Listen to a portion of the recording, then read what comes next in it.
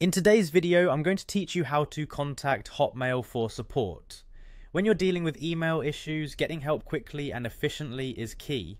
So let's dive into how you can reach out to the right support channels and get the assistance you need in just a few minutes. First things first, let's begin by navigating to the Outlook login page. You can do this by opening your preferred web browser and typing in Microsoft Outlook login in the search bar, or you can use any bookmark or link you usually use to access your email. Once you've reached the login page, you'll need to proceed by clicking on Sign In. This is where you'll enter your account credentials to access your Outlook or Hotmail account.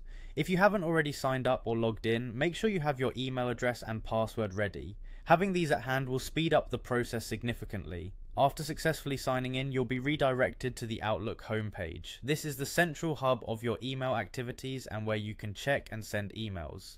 Take a moment here to ensure everything loads properly and you have access to the necessary functions of your email account.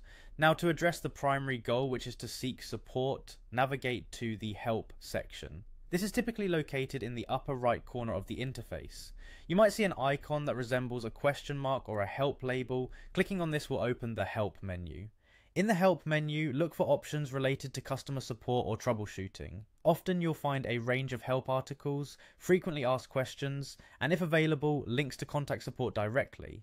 The support service will guide you based on different categories of issues such as logging in problems, sending and receiving mail, or anything specific that you might be encountering.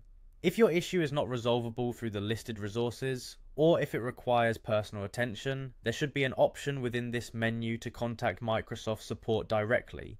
This might be through email, live chat, or a support phone number depending on what's available at the time. Be prepared to provide necessary details about your issue when contacting support, as it will help them assist you more efficiently. Details might include when the issue started, any error messages you're seeing, and what steps you've already taken to attempt to solve it. And there you have it. With these simple steps, you should be able to reach out to Hotmail support and get the help you need. Remember, having all relevant information at hand will make the process smoother. Thank you for watching, and I hope this guide helps you resolve any issues you're experiencing with your Hotmail account.